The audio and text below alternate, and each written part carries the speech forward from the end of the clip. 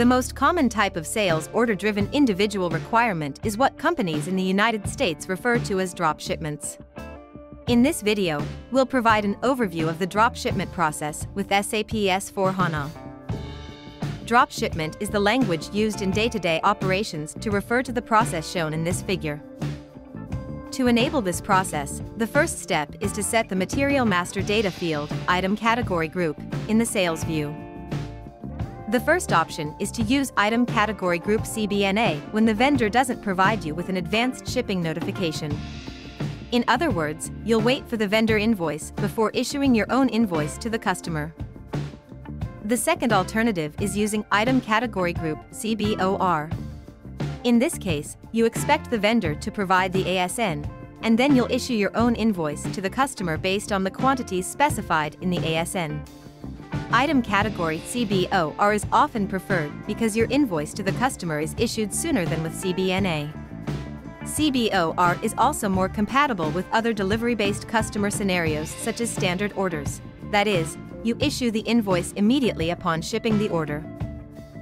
The decision to use Item Category Group CBNA or CBOR depends on how reliable you consider your vendor to be in notifying you of shipments. When you receive goods receipt notification electronically, for instance, via EDI message 856, using Item Category Group CBOR is common, but if you rely on manual email notifications, you may consider using Item Category Group CBNA. You can rely on the vendor to send you invoice because otherwise they won't get paid. After you enter a sales order, for example, using standard order type or the item category assigned to the line containing the CBNA material will be defined as CB2. This line will only be complete after the purchase requisition is created and its number assigned to the order.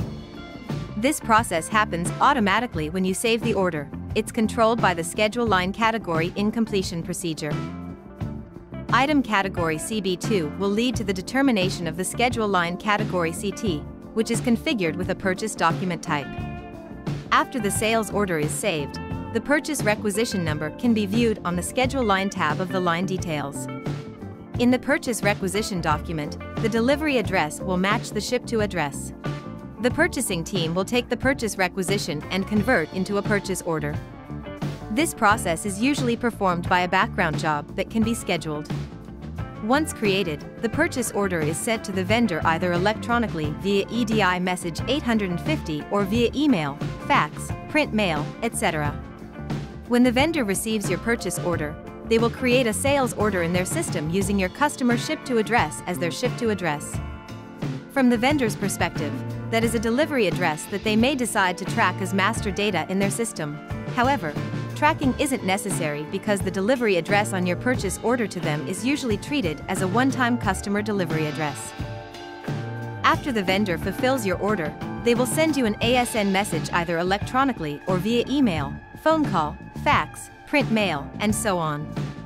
You'll record the ASN by performing an operation called the Statistical Goods Receipt, which is a materials management operation that indicates that the order was received but inventory won't be created.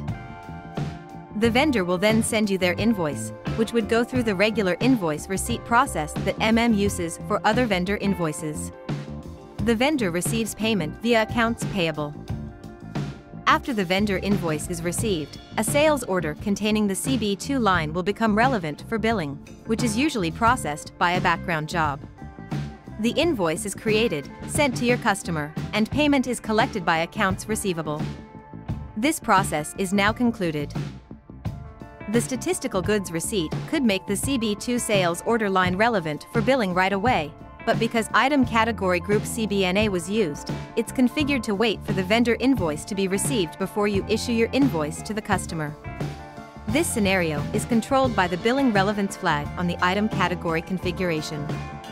The CB2 item category is configured with this, which makes the system wait for the vendor invoice to be received. If you use Item Category Group CBOR in the Material Master, the Item Category CB1 and Schedule Line Category WS are defaulted.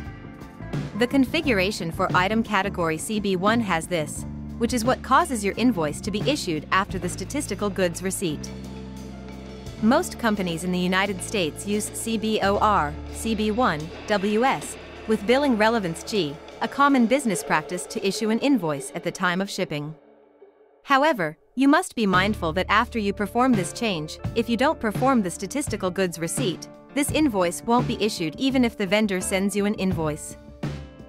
Note that the item category groups CBNA and CBOR affect the default item category CB2CT and CBSWS, but you're allowed to manually change the item category, thus allowing you to process exceptions if they come to pass. For instance, if a material is set as CBOR, but the vendor didn't send you the ASN and sent the invoice, you could change the item category in the sales order from CB1 to CB2 to allow the invoice to be issued even without the statistical goods receipt. To configure sales document scheduling line categories, open Transaction VOV6 or follow this menu path. On the screen that opens, select the item category CB, CT, or WS and then click the Details button or press F2. As shown in this figure, the purchase order type is used for a third-party ordering solution. You must create a purchasing document along with the sales order upon saving, and this order type will be used. The SAP standard value is NB, but your materials management team may request that you change the document type for a custom one. The item category field is a type of purchasing document line that must be created for third-party ordering scenarios.